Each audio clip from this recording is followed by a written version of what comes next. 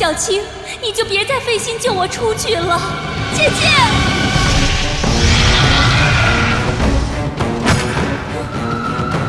阿弥陀佛，善哉善哉。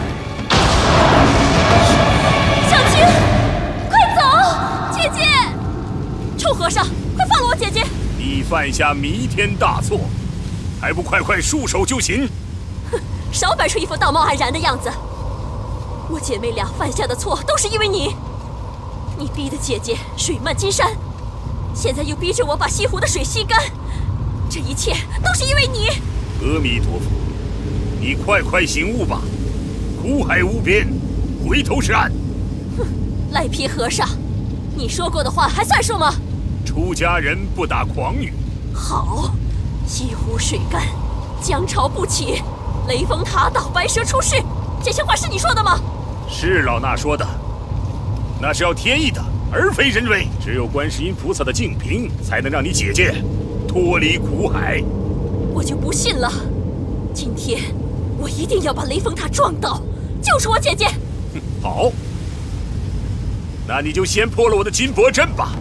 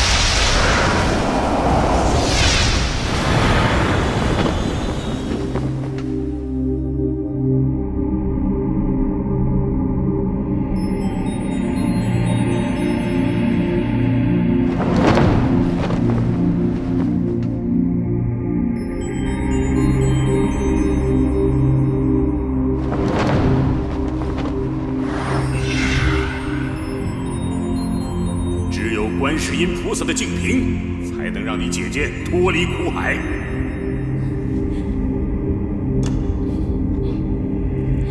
净瓶，太好了，有了你，我终于可以救姐姐了。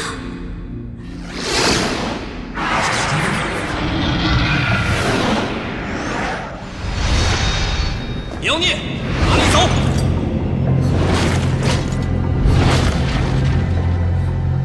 何方妖孽，竟敢私闯天庭？我是来向玉帝求情的。笑话，玉帝岂是你想见就见？天庭是你可以随意出入的地方吗？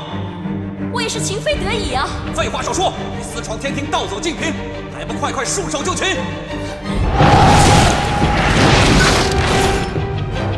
你们让我把话说完，还不快快给我拿下！是。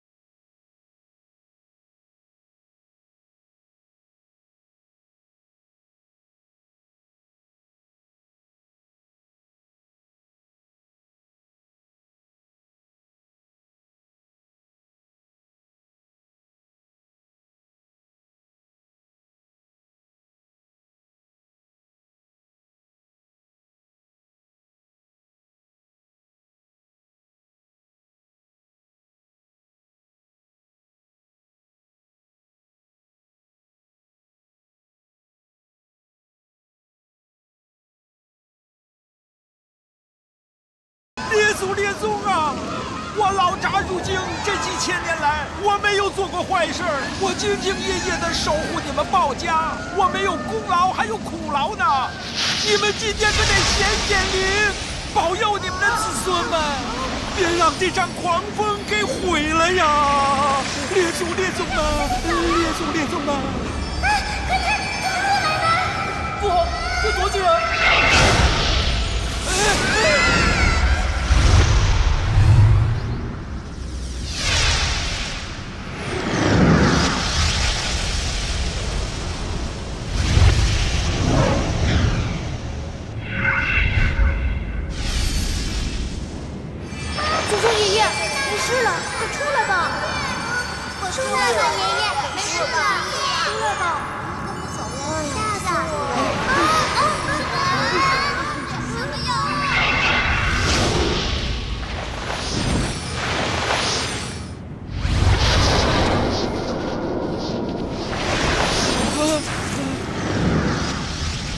什么东西跑我这儿避难来了？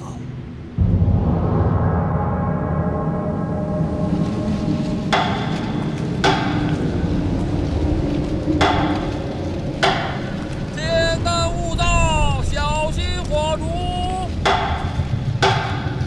天干物燥，小心火烛。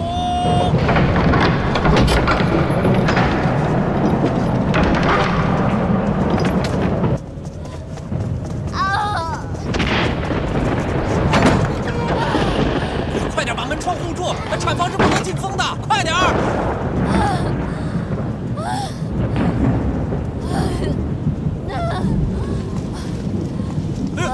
老爷，你不能进啊！老爷，都给我滚！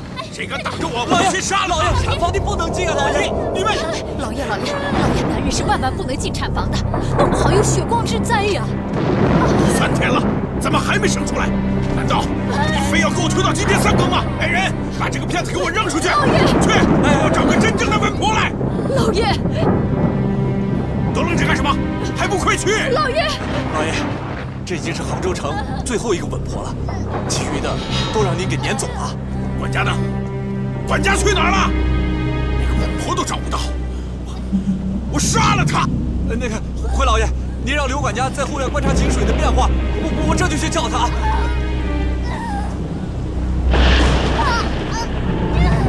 来了！真像那个道士所说的，后院的井水开始沸腾了。什么？老爷，我看还是把那道士请回来吧，看看有什么办法。不行，再这么说，这里面也是我的儿子。老爷，老爷啊，事到如今，我看还是把他请回来吧。现在没有别的办法了，老爷不能再犹豫了，快拿个主意吧。老爷，你不能再犹豫了，再犹豫来不及了，老爷，快拿主意呀！请，快请！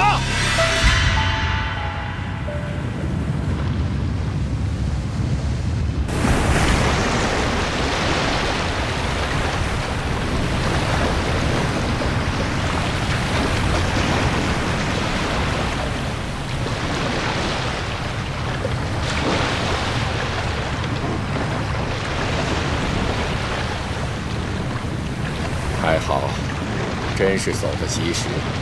看天象，大祸将至。哎，先生，外边风雨这么大，您怎么还摇扇子呀？开你的船吧。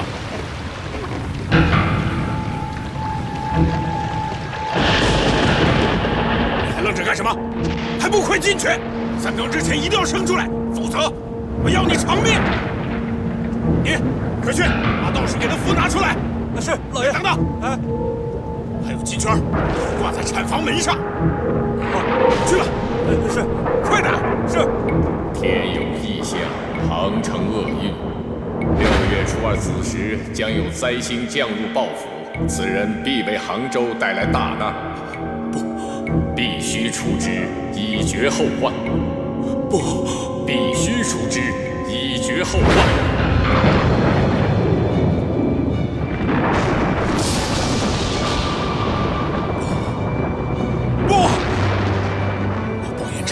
什么？要遭此厄运？苍天呐！列祖上天有灵，快救救我鲍家吧！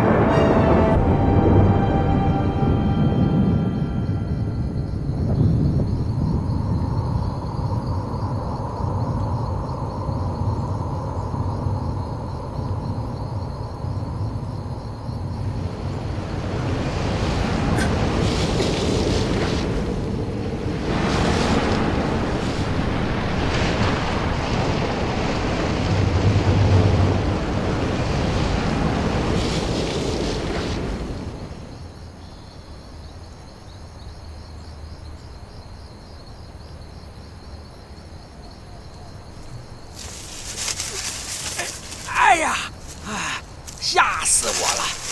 还好，没事，都出来吧！吓死我们了！没事了吧？你们几个待着别动啊，让我看看动静。好吧。刚才吓死我们了。是，不知道什么东西。你们看，那是什么？快看呐！啥呀？笨蛋，这都不知道，那是彩虹。下完大雨经常出现的。大晚上的哪来的彩虹啊？是吗？走，我们过去看看啊！哎，走吧。等等，万一是妖孽呢？怕什么？是妖孽我们就打倒他。去看看。走。哎呦，吓人啊！妖精！大半夜不要鬼叫好不好？你们仔细看看。会又是什么怪物吧？是什么呀？看看。是位姐姐，她受伤了，好可怜呢。是啊，姐姐，你醒醒！姐姐，你醒醒！姐姐！哇，好神奇的形象，里面一定有好吃的。来，来。哎，真的，哎，好甜呐！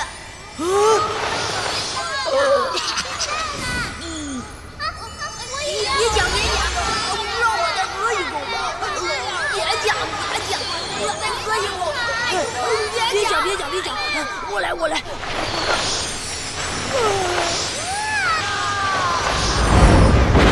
姐姐醒来！快跑！快走！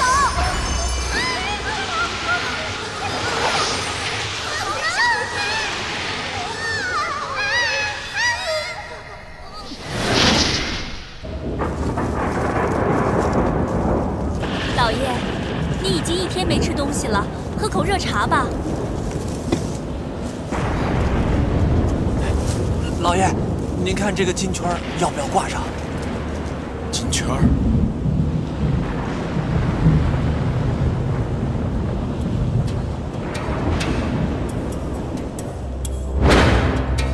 这个乾坤圈是我师父传下来的，是天上的圣物，将它挂在门上，兴许能镇住灾星，但也可能伤了你儿子的性命。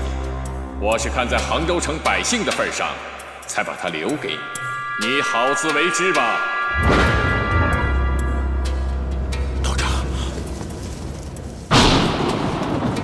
道长，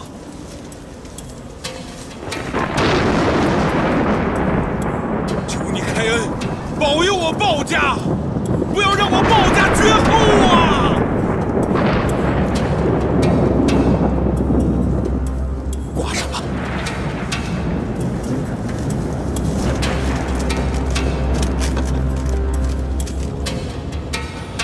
老天哪！城到底做了什么孽？到底做了什么孽啊！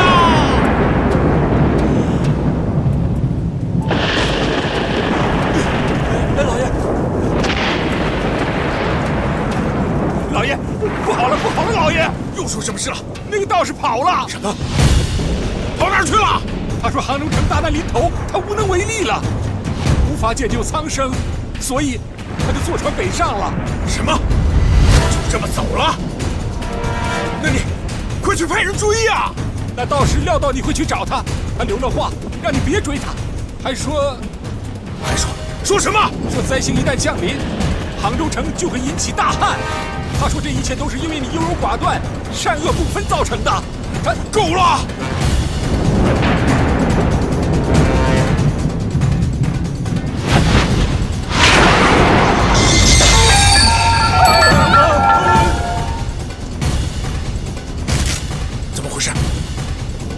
老爷，金圈不见了。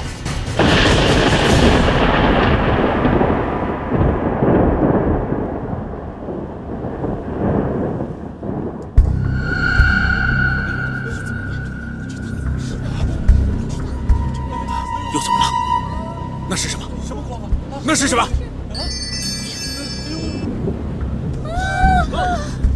怎么了？那是什么？快！给我拿走！拿走！拿走！拿走！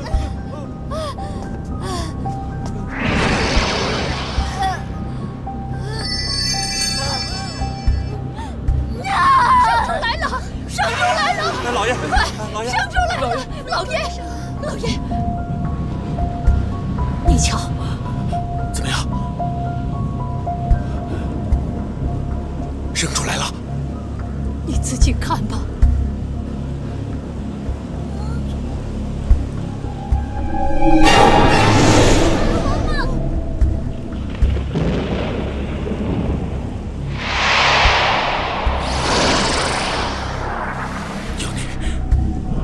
有你！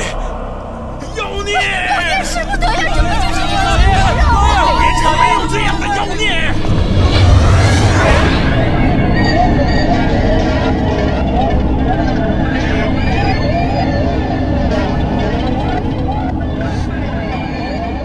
果然是妖孽！今日我不除了你，对不起列祖列宗，对不起杭州百姓！老爷！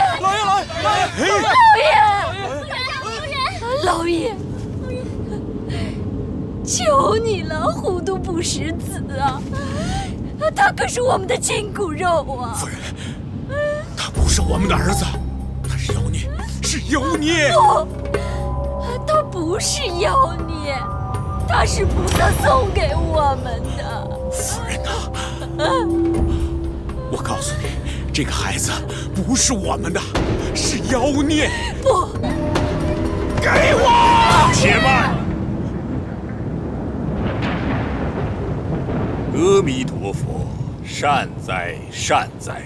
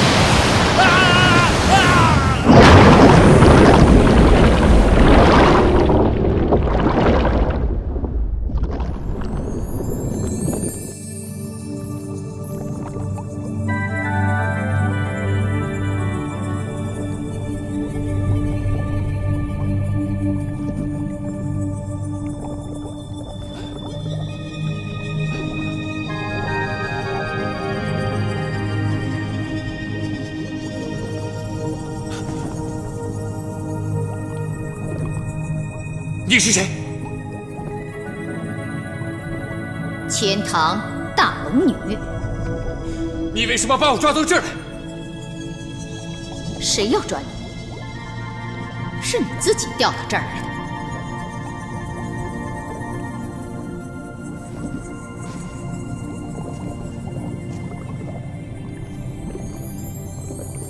来，过来。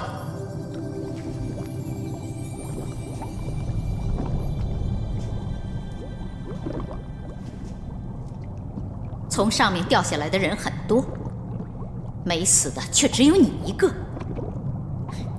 你肯定不是一般的人，一定是上苍派下来帮我的吧？你到底要干什么？废话少说，帮我三哥还魂！什么三哥？什么还魂？你疯了吧？他们都说我疯了，可是我没有疯。我等这一天已经等了几百年了。快，你快帮我三哥还魂呐！你三哥真是皇天不负有心人呐！救你三哥可以，你必须答应我一个条件。哼，我就知道你是来帮我的那个人。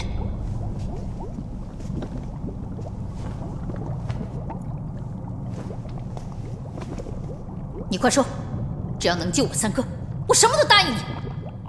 我要你身上的鳞片做交换。你要这个做什么？我要进京做官，总需要一块敲门砖吧？好。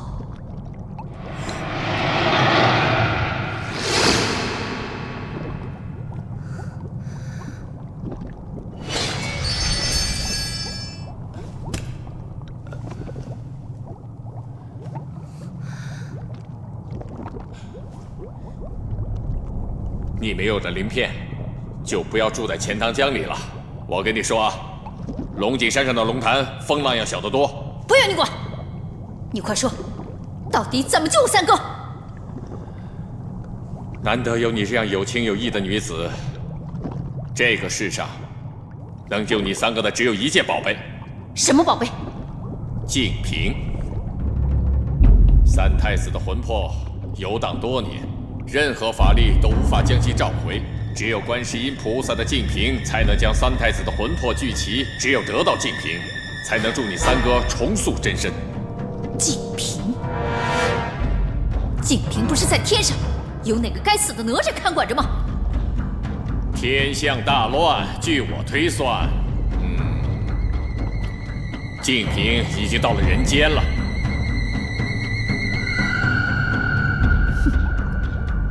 真是天助我也！助我也。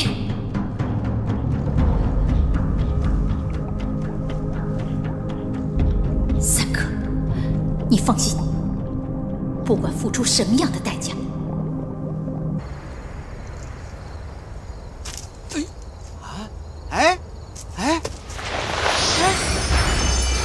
这几个小家伙跑哪儿去了？在那儿！别乱跑！谁家的野孩子，把东西还给我！排长，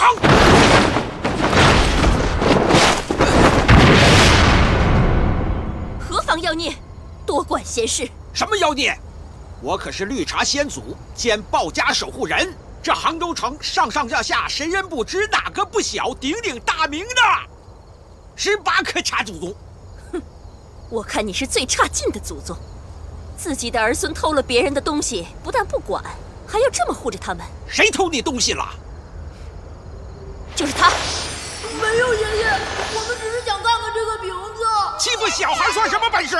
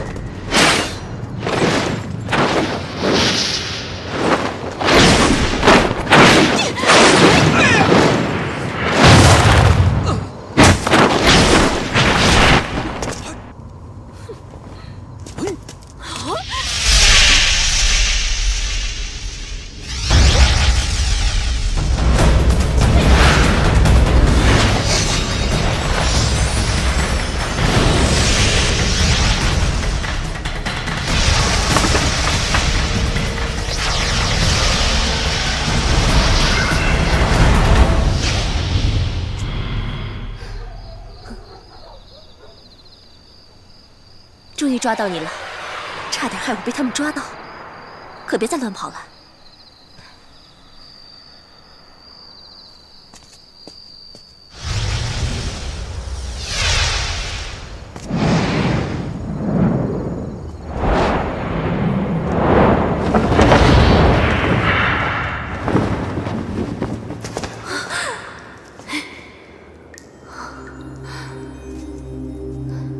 这里是什么地方？看上去倒还不错，我们就暂且住下吧。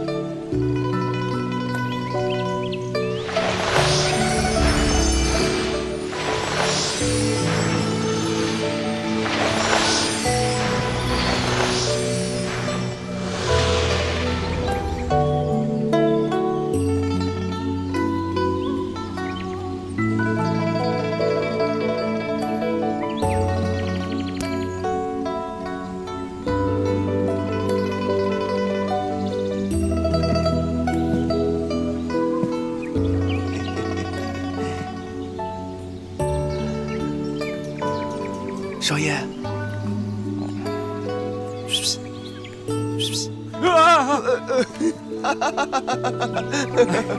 干什么？站这不说句话？我怎么了？我打了个小盹儿，睡会儿小觉，不是很正常啊？我睡得很沉很沉，我睡得很好，差点就睡过头了。难怪少爷你，少爷，昨天晚上是没休息好吗？这大中午的在茶园里边能睡得这么香，这脸上沾了脏东西都不知道。有吗？哪里啊？来，我来。喏，鸟屎啊！哎呀，你们这些不长眼的鸟，竟然敢到我的脸上拉屎！下次被我抓到，把你们通通烤了下酒！哎，少爷，使不得，使不得！师傅从小就告诫我们，所谓君子，污秽词，市井气，切戒之。我说鸟拉屎就是污秽之言，那我该怎么说？说我有幸这飞钱啊如厕在我脸上，还是说我得益于它出宫在我的脸上？少爷，非礼勿言，非礼勿言啊！哎，你真不愧是从小饱读诗书啊！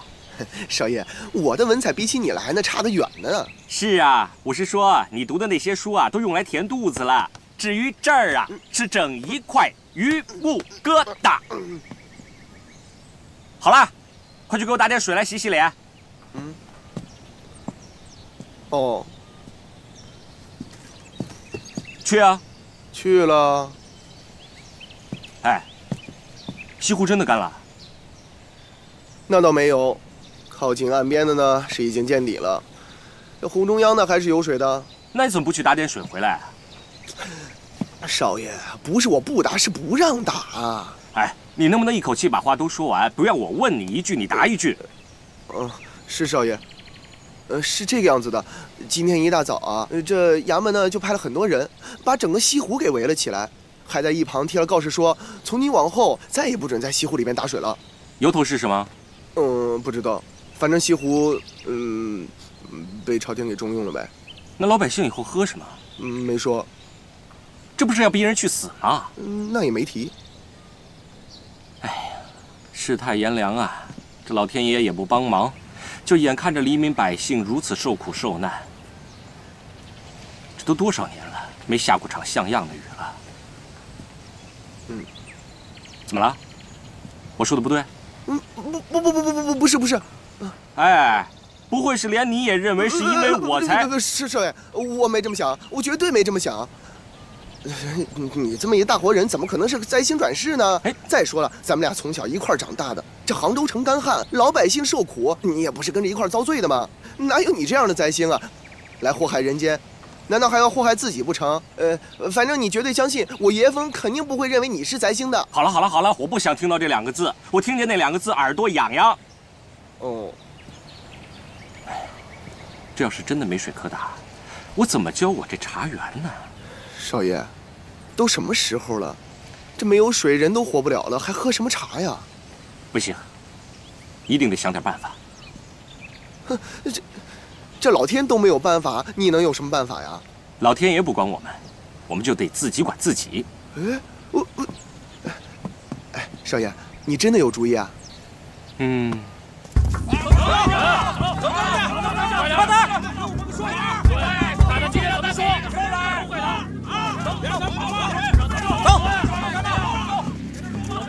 少爷，这陈南坝，快点找他去！给我搜，快搜！必须给我们一个交代！快搜！快点！走！你们这是要干嘛？哼！我说包家公子啊，你还真是闲情雅致啊！这城里上上下下都在为这干旱之事焦头烂额了。你倒还有雅兴在这里摆弄你的茶园，长势欺人呐！看来今天杭州这个贡茶茶魁，你探囊取物了。哼，陈南坝，你少在这儿黄鼠狼给鸡拜年啊！我一看到你这张脸就知道不会有什么好事。有事儿说事儿，没事儿的话，恕不远送了。去！你们看看什么态度啊！就是目中无人。我这是好心问候，他倒好，出口伤人呐！要不怎么说是灾星？哎，你说什么？哎，行，看到话我也不跟你啰嗦了啊！我今天来了，就是为了咱们杭州城的黎民百姓，跟你来讨个说法。跟我讨说法？嘿，我还正想找你们讨个说法呢。你爹凭什么把西湖围起来，不让百姓取水啊？这朝廷自有朝廷的安排，难不成还要跟你请示啊？请示倒是不必，这么大的事，至少要给百姓一个理由吧。这事关到杭州百姓的生计问题，不让百姓取水，让大家喝什么？这不是逼着大伙走绝路吗？好，哎，好，哎呀，鲍少爷说得好啊！鲍少爷终于说到重点了。我倒想请问鲍少爷，这杭州城的百姓为什么没有水喝呢？陈南霸，你什么意思？要真把大伙的性命放在心上，就赶紧离开杭州城，有多远走多远，别再祸害我们啦！哎，大伙说是不是？不要护着我们，保护着我们，快离开！